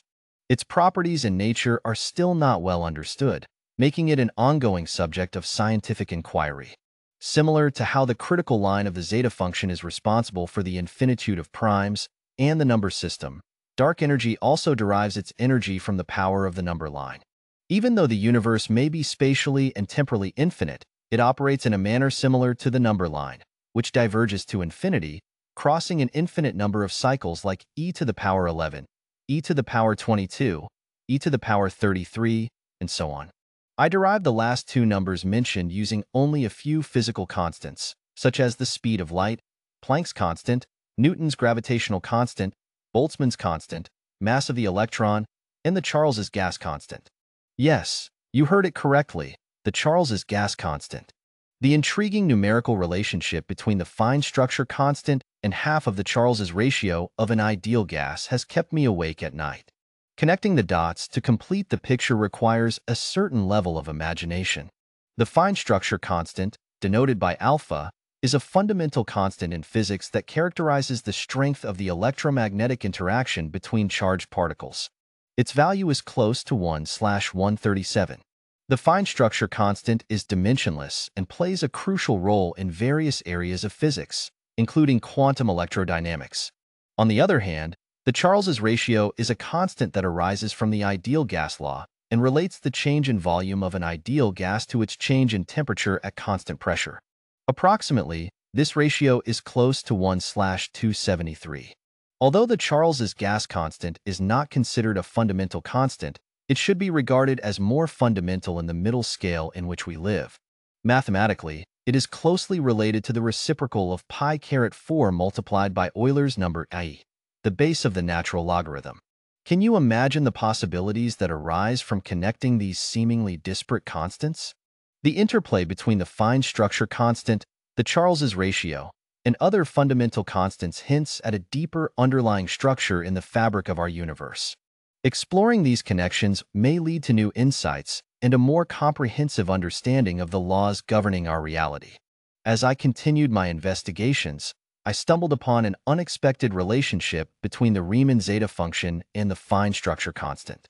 This connection seemed to imply that the behavior of the zeta function at certain critical points could be linked to the fine structure constant, shedding light on the mysterious nature of both. This intriguing discovery hints at deeper underlying principles governing the universe. I would like to pay homage to Sir Michael Atiyah, a mathematical giant who made significant contributions to various fields, including topology and geometry. In his last days, he proposed a solution to the Riemann hypothesis, only to face harsh trolling and criticism. He was right when he tried to connect zeta function with fine structure constant. I independently worked on the same since 2012 to 2020. I saw him getting trolled, and since then I stopped sending my paper to any journals for publication. It is deeply saddening to see such a distinguished figure treated with disrespect. To those who trolled and belittled him, remember that even the greatest minds can face challenges and setbacks. Instead of mocking, we should honor their lifelong dedication and contributions to advancing human knowledge. Sir Michael Atiyah's legacy will continue to inspire mathematicians and scholars for generations to come. One of earliest work without the intricacies of negative factorials or the inverses of factorial functions actually got published in 2023. I opened my YouTube channel in late 2023. The idea was educate people on my work. Traffic is getting better every day. To reach more people, I need to translate my speech and post videos regularly with different voices. I am working on that because multilingual track facilities is not available to small YouTubers. On the closure note, my focus was always on achieving the zero state, so I started with zero in my hand. Someone said the universe is a closed circuit, while any other degrees of freedom were secondary considerations. This singular pursuit eventually led me down a roller coaster path of duality, at times losing myself in the vastness of infinity. However, my desire to return safely to my starting point served as a compass, guiding me through the boundless expanse. After catching a glimpse of the greatest zero of all time and space, of which the zeros of the zeta function was merely a subset, I found myself overwhelmed and succumbed to a deep slumber. Upon awakening, I discovered a -1 in the palm of my hand, symbolizing my encounter with the great zero. Euler had seen it his way, and I had seen it my way, yet we both arrived at -1. If you embark on this voyage and complete the cycle of 3, you too will receive the gift of an additional -1 through some unknown transporters. Don't get into the hesitations, I didn't order this. Open the package after scanning and place it meaningfully to maintain equilibrium in any equation. I chose to position mine in the exponent to solve the Riemann hypothesis, but it should be wielded wisely, as it has the potential to unleash infinite possibilities at any moment of time. If you select a wrong place, it can burst like a nuclear bomb disaster. In my paper, I have provided minimal proofs for various unsolved number theory problems. I refer to these proofs as minimal because they emerge from the already proven prime number theorem. Once we understand the duality of the number system and its oscillation around the limit of 2, The dual nature of numbers refers to the observation that prime numbers exhibit both irregular and seemingly random patterns, as well as certain statistical properties that can be analyzed through probabilistic methods. For example, let's consider the twin prime conjecture, which states that there are infinitely many prime numbers that differ by 2. To approach this problem, we can utilize the prime number theorem and the dual nature of numbers. By invoking the prime number theorem and considering the asymptotic limit of prime numbers, we can reverse engineer it to know about the roots of any number, and thus we can show that there will always be infinitely many twin primes with a prime gap of 2. This can be seen as a minimal proof for the twin prime conjecture. Similarly, the Goldbach conjecture, which states that every even integer greater than 2 can be expressed as the sum of 2 prime numbers, could also be approached using the prime number theorem and the dual nature of numbers. It's important to note that while these minimal proofs may provide insights and a deeper understanding of number theory problems, they may not necessarily be considered complete or rigorous proofs. Number theory problems, especially those that have remained unsolved for a long time, often require extensive mathematical techniques and rigorous proofs to be fully resolved. As promised in my last video today, we shall explore a revolutionary concept, the integration of complex numbers with the decimal number system. This idea promises to enhance our understanding of mathematics and extend its applications.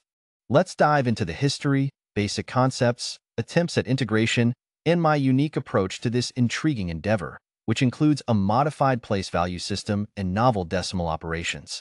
To appreciate the integration of complex numbers with the decimal system, we must first understand their origins.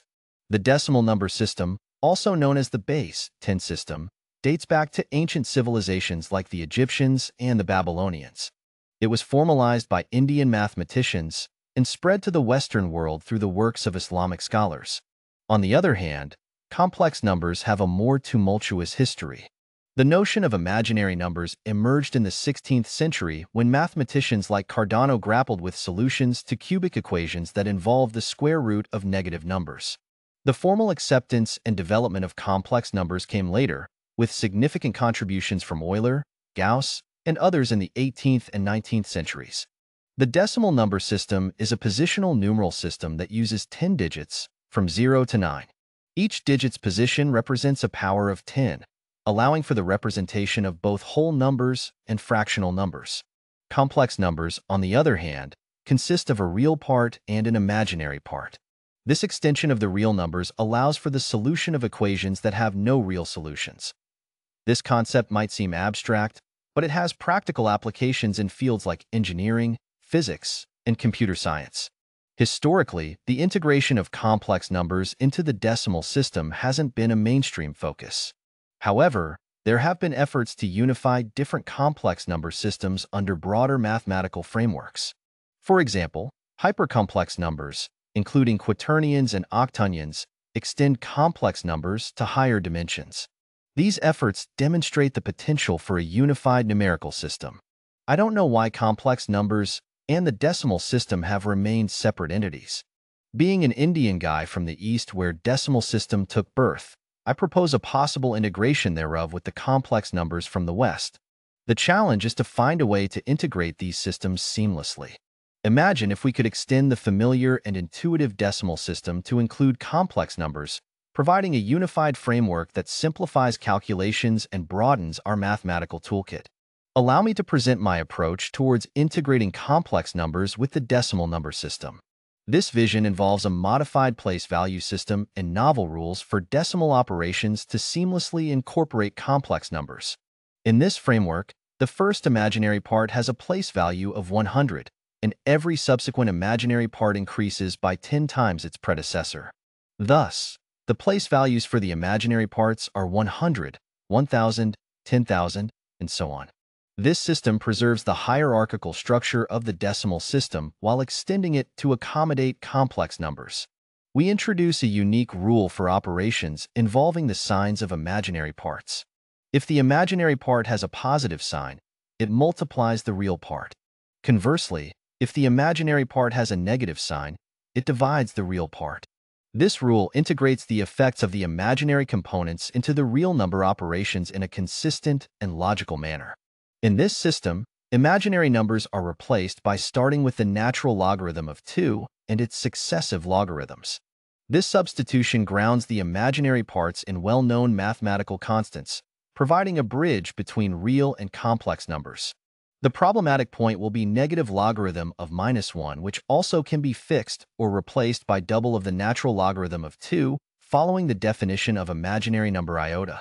This approach is consistent with the principles of the decimal system and the properties of complex numbers. By integrating complex numbers in this way, we create a seamless transition from real to complex numbers. Furthermore, this framework can unify hypercomplex numbers, such as quaternions and octonions, by extending the positional system into higher dimensions. Each dimension could represent a different component of these hypercomplex numbers, preserving the structural integrity of the decimal system while accommodating greater complexity.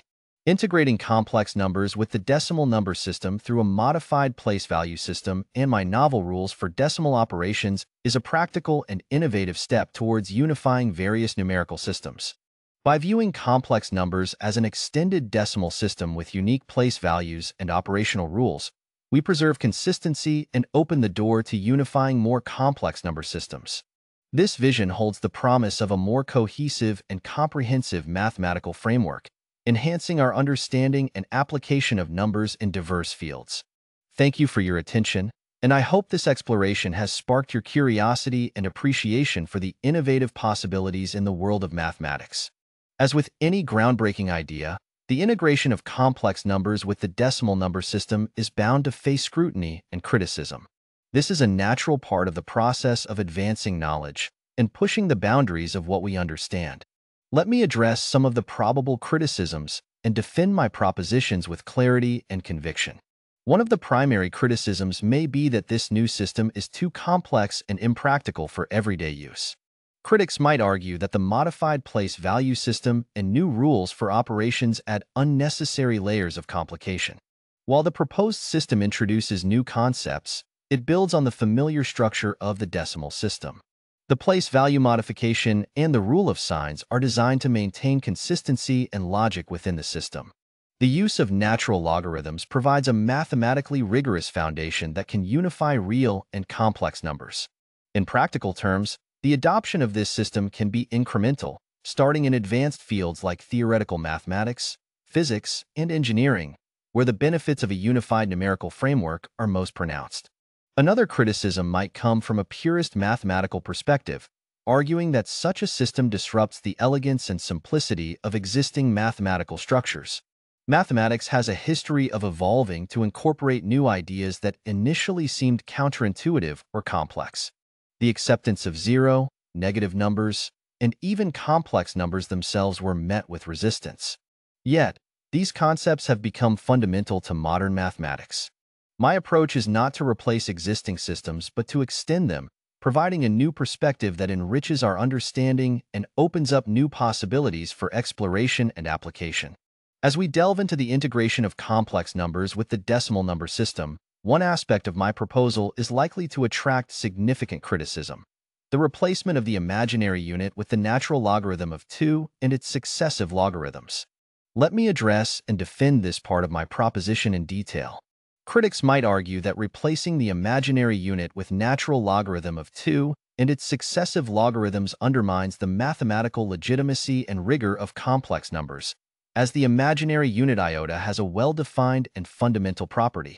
While the imaginary unit iota is indeed fundamental in traditional complex number theory, my proposal aims to reinterpret the imaginary component in a way that is consistent with logarithmic growth. The use of natural logarithm of 2 and its successive logarithms grounds the imaginary part in well-known mathematical constants that also exhibit a clear, hierarchical relationship.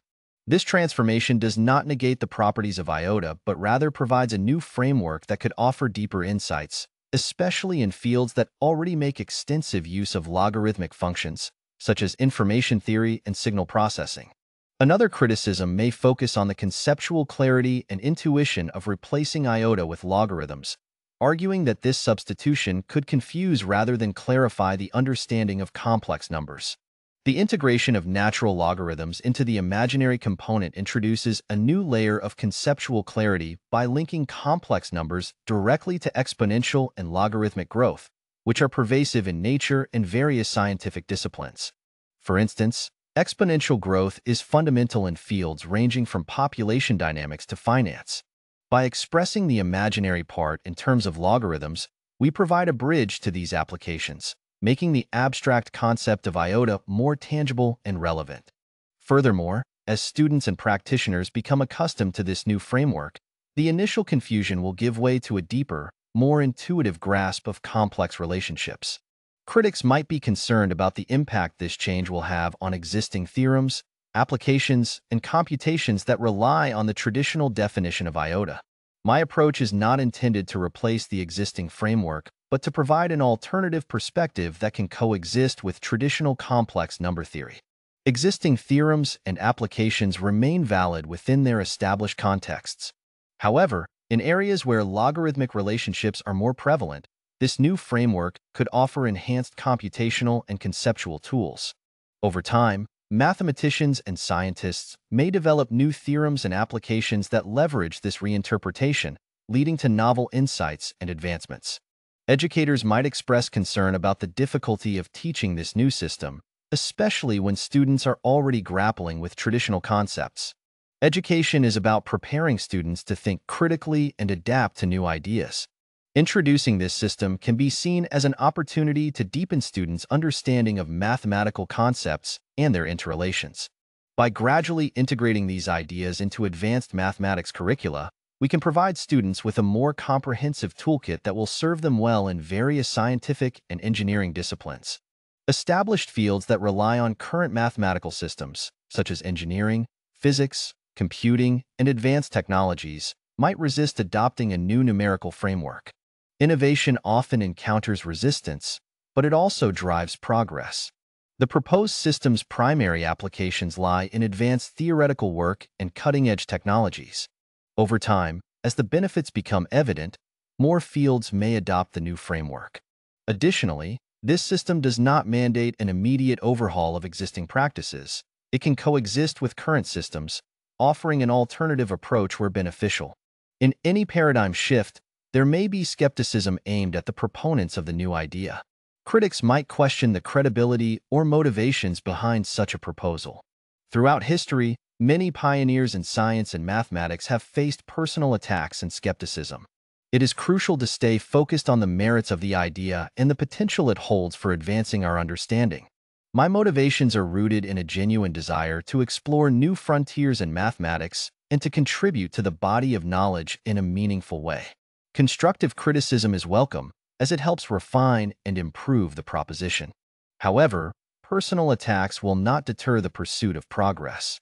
Defending the integration of complex numbers with the decimal number system requires a steadfast belief in the value of innovation and an open-minded approach to criticism.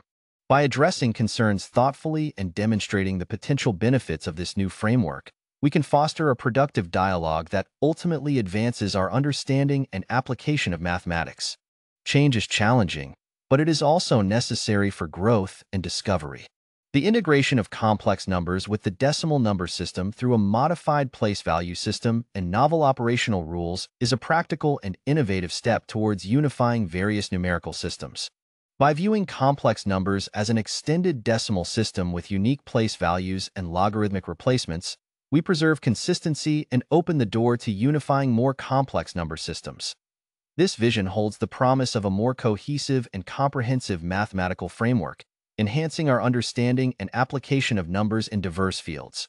Thank you for your attention, and I look forward to engaging in further discussions and explorations of this exciting concept. As we stand on the brink of unprecedented technological advancements, the integration of complex numbers with the decimal number system opens up a myriad of possibilities. This novel concept can significantly impact two of the most transformative fields of our time: quantum computing and artificial intelligence, AI. By merging these mathematical frameworks, we can push the boundaries of what is possible, enhancing computational efficiency, accuracy, and capabilities. Quantum computing operates on the principles of quantum mechanics, harnessing the unique properties of quantum bits, qubits, that can exist in multiple states simultaneously. This characteristic, known as superposition, along with entanglement, allows quantum computers to perform complex calculations at speeds unattainable by classical computers. Traditionally, quantum states are represented using complex numbers. By integrating these complex numbers into the decimal system, we can develop a more unified and intuitive framework for representing quantum states. This could simplify the mathematical models used in quantum algorithms, making them more accessible and easier to understand. Quantum error correction is a critical challenge in the development of reliable quantum computers. The novel system of representing complex numbers with a modified place value system and natural logarithms could lead to more robust error-correcting codes. These codes would leverage the hierarchical and logarithmic structure to detect and correct errors more efficiently, enhancing the stability and reliability of quantum computations. Quantum algorithms, such as Shor's algorithm for factoring large numbers and Grover's algorithm for searching unsorted databases, rely heavily on complex number computations. By integrating complex numbers with the decimal system, we can streamline these algorithms, potentially leading to faster and more efficient computations. This integration could also facilitate the development of new quantum algorithms that leverage the unique properties of the simplex number system. Artificial intelligence, particularly in areas like machine learning and neural networks, relies on complex mathematical operations to process and analyze vast amounts of data. The integration of complex numbers with the decimal system can enhance these operations in several ways.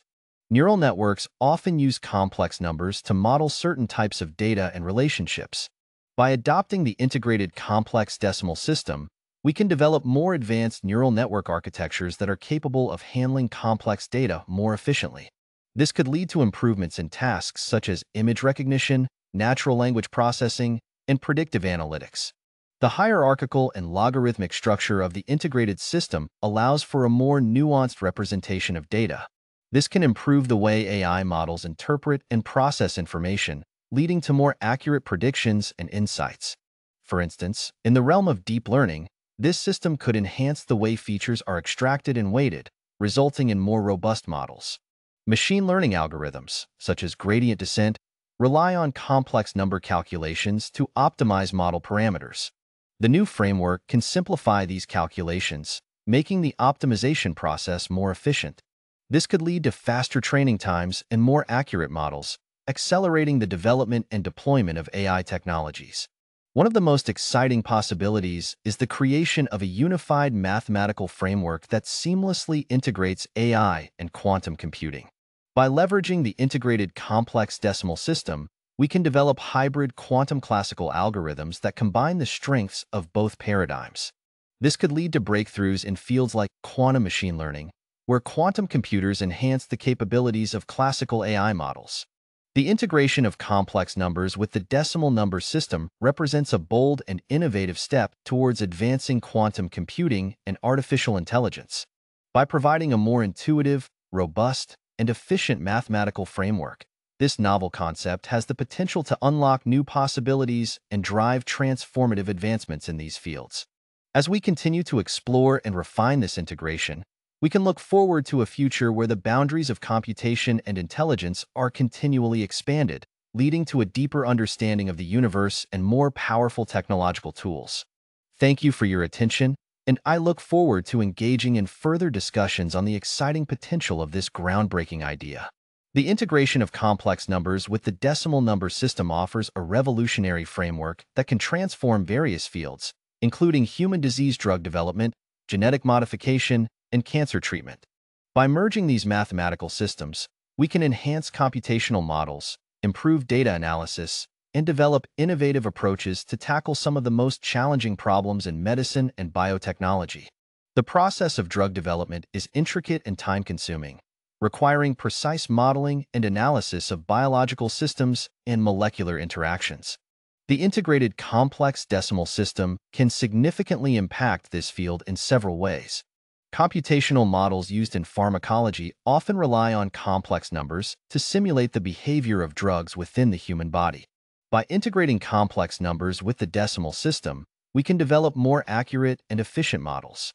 This can improve the prediction of drug behavior, including absorption, distribution, metabolism, and excretion, ADME, leading to faster and more reliable drug development processes.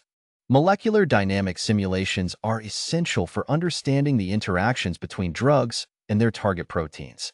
The novel framework can simplify these simulations by providing a more intuitive representation of molecular interactions. This can enhance our ability to identify potential drug candidates and optimize their efficacy and safety. The hierarchical and logarithmic structure of the integrated system allows for more efficient data analysis and pattern recognition. This can expedite the identification of promising drug compounds from large datasets, reducing the time and cost associated with drug discovery. Genetic modification involves altering the genetic material of organisms to achieve desired traits. The integration of complex numbers with the decimal system can advance this field by improving the precision and efficiency of genetic engineering techniques. Gene editing technologies, such as CRISPR, Cas9, rely on precise targeting and modification of specific DNA sequences. The new mathematical framework can enhance the algorithms used to design and optimize guide RNAs, increasing the accuracy and efficiency of gene editing. Genetic modification requires the analysis of vast amounts of genomic data. The integrated system can streamline this analysis, allowing researchers to identify genetic variations and their functional impacts more efficiently. This can accelerate the development of genetically modified organisms with desired traits, such as disease resistance or improved nutritional content. Synthetic biology involves designing and constructing new biological parts and systems. The complex decimal integration can provide a more robust foundation for modeling and simulating synthetic biological systems, leading to more reliable and scalable synthetic biology applications. Cancer treatment is a multifaceted challenge that requires precise targeting of cancer cells while minimizing damage to healthy tissues. The novel mathematical framework can significantly contribute to the development of more effective and personalized cancer therapies. The integration of complex numbers with the decimal number system holds the potential to revolutionize human disease drug development, genetic modification, and cancer treatment. By providing a more intuitive, robust, and efficient mathematical framework, this novel concept can enhance computational models, improve data analysis, and lead to innovative approaches in medicine and biotechnology. As we continue to explore and refine this integration, we can look forward to groundbreaking advancements that improve human health and well-being. Thank you for your attention, and I am excited to engage in further discussions on the transformative potential of this groundbreaking idea. The integration of complex numbers with the decimal number system, hereby termed the simplex number system, represents a revolutionary framework that can significantly advance various fields. In information technology and telecommunication, this novel system can enhance computational efficiency, data representation, signal processing, and encryption, among other areas. Let's explore the potential applications of the simplex number system in these fields. Data storage and compression are critical for managing the vast amounts of information generated daily. The simplex number system can provide a more efficient representation of complex data, reducing storage requirements and improving compression algorithms. By leveraging the hierarchical structure and logarithmic relationships, we can develop more advanced data compression techniques that preserve data integrity while minimizing storage space. Many algorithms in computer science, such as those used in graphics processing, machine learning, and numerical analysis, involve complex number calculations. The simplex number system can streamline these computations, leading to faster and more efficient algorithms. This improvement can enhance the performance of various applications, from rendering high-quality graphics to training deep learning models. Cryptographic algorithms rely on complex mathematical operations to secure data. The simplex number system can introduce new methods for encryption and decryption, leveraging the unique properties of the integrated complex decimal framework. This can enhance the security of digital communications and transactions, making it more difficult for malicious actors to breach cryptographic defenses. Error detection and correction are essential for maintaining data integrity in digital systems. The simplex number system can improve the design of error-correcting codes, such as Reed-Solomon and LDPC codes, by providing a more robust mathematical foundation. This can enhance the reliability of data transmission and storage, reducing the likelihood of data corruption and loss.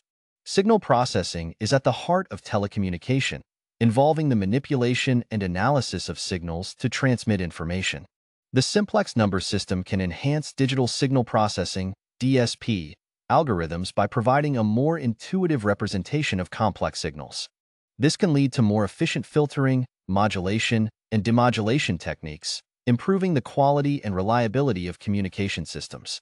Channel coding techniques, such as error-correcting codes, are crucial for maintaining the integrity of transmitted data. The hierarchical and logarithmic structure of the simplex number system can improve the design of these codes, making them more efficient at detecting and correcting errors. This can enhance the performance of communication channels, particularly in noisy environments. Modulation schemes, such as quadrature amplitude modulation, QAM, and phase shift keying, PSK, rely on complex number operations to encode data onto carrier waves.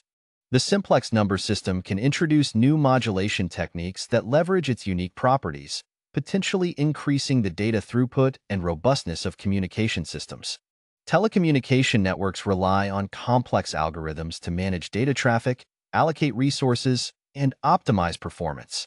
The simplex number system can enhance these algorithms, leading to more efficient network management and improved quality of service, QoS. This can result in faster data transfer rates, reduced latency, and better overall network performance. Multiple input, multiple output, MIMO, and orthogonal frequency division multiplexing, OFDM, are key technologies in modern wireless communication systems, including 4G and 5G networks. These technologies rely on complex number operations for signal processing and channel estimation. The simplex number system can optimize these processes, improving the performance and capacity of wireless networks. The simplex number system offers a transformative approach to handling complex numbers, providing a more intuitive, robust, and efficient mathematical framework. In the fields of information technology and telecommunication, this system can significantly enhance data storage, computational algorithms, cryptography, signal processing, channel coding, modulation schemes, and network optimization. By adopting the simplex number system, we can unlock new possibilities and drive advancements that will shape the future of digital communication and technology. Thank you for your attention, and I look forward to exploring the transformative potential of the simplex number system with you. The integration of complex numbers with the decimal number system, termed the simplex number system, provides a transformative mathematical framework. This system can significantly impact weather forecasting and climate control by enhancing data analysis, modeling, and prediction capabilities. Let's explore the potential applications of the simplex number system in these critical fields. Numerical weather prediction models rely on complex mathematical equations to simulate atmospheric conditions. The simplex number system can streamline these equations, making computations more efficient and accurate. This can lead to improved short-term and long-term weather forecasts, providing more reliable information for disaster preparedness and resource management. Data assimilation involves integrating observational data into weather models to improve their accuracy. The hierarchical and logarithmic structure of the simplex number system can enhance data assimilation techniques by providing a more precise representation of complex data sets. This can result in better initial conditions for weather models, leading to more accurate predictions. Climate models simulate the long-term behavior of the Earth's climate system. By incorporating the simplex number system, these models can better capture the intricate interactions between the atmosphere, oceans, and land surfaces. This can improve our understanding of climate change and its impacts, aiding in the development of effective mitigation and adaptation strategies. Remote sensing technologies, such as satellites and radar, generate vast amounts of data that need to be processed and analyzed.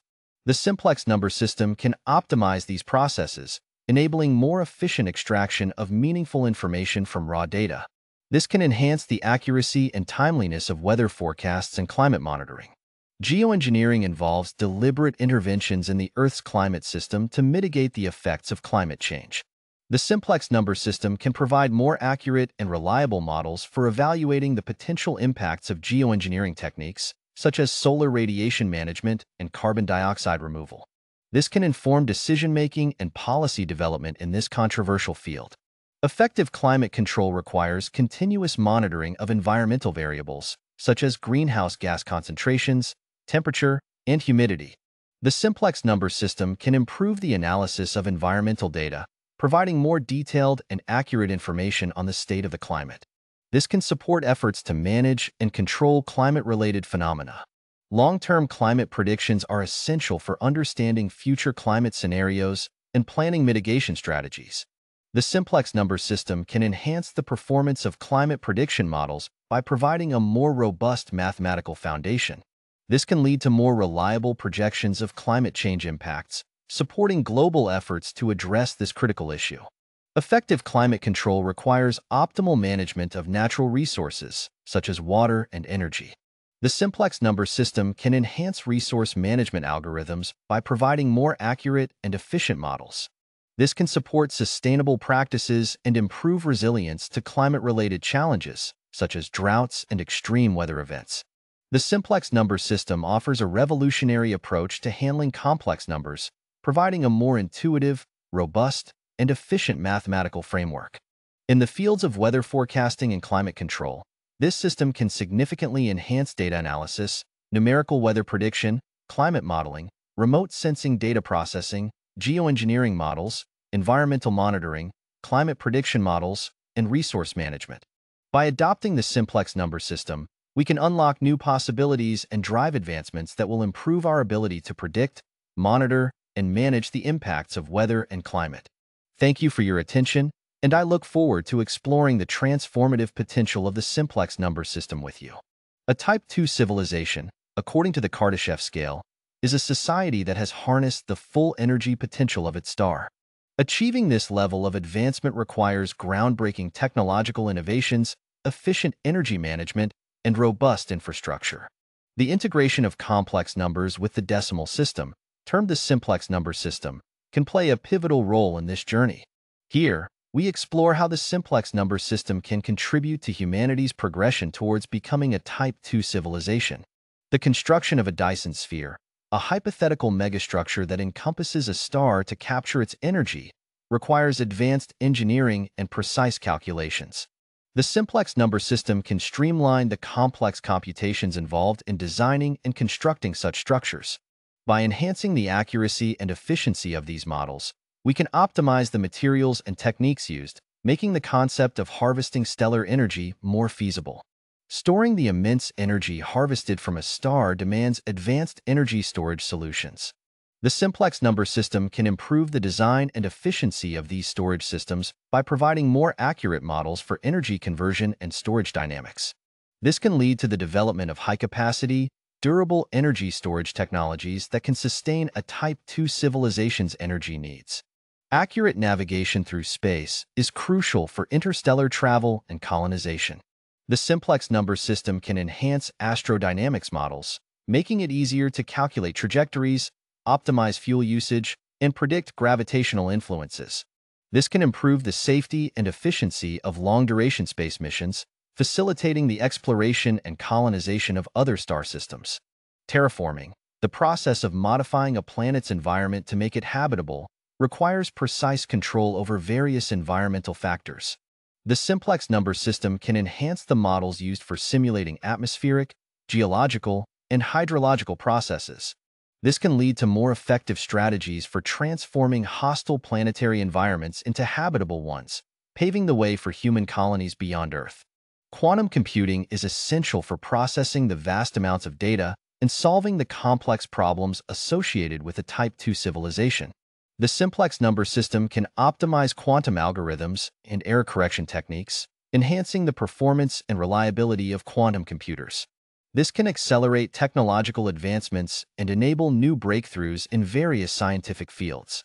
AI plays a critical role in managing the sophisticated infrastructure and technologies of a Type 2 civilization. By improving the efficiency of AI algorithms and data analysis techniques, the simplex number system can enhance the capabilities of AI systems. This can lead to more intelligent and autonomous systems for managing resources, conducting scientific research, and ensuring societal stability. Effective communication across vast interstellar distances requires advanced signal processing and data transmission techniques. The simplex number system can optimize these processes, making it possible to maintain high bandwidth, low-latency communication networks between distant star systems. This can ensure seamless information exchange and coordination among different parts of a Type 2 civilization. Managing the massive amounts of data generated by a Type 2 civilization necessitates efficient data processing and analysis. The simplex number system can enhance data compression, storage, and retrieval techniques, making it easier to handle and interpret large datasets. This can improve decision-making processes and support the continuous advancement of technology and knowledge. Efficient utilization of planetary resources is crucial for sustaining a Type 2 civilization. The simplex number system can improve models for resource extraction, processing, and distribution, ensuring optimal use of available materials. This can reduce waste, minimize environmental impact, and support sustainable development practices. Maintaining the balance of biospheres on multiple planets requires sophisticated ecological models. The simplex number system can enhance our understanding of complex ecological interactions, leading to better management of planetary ecosystems. This can ensure the long-term sustainability and health of habitats within a Type 2 civilization.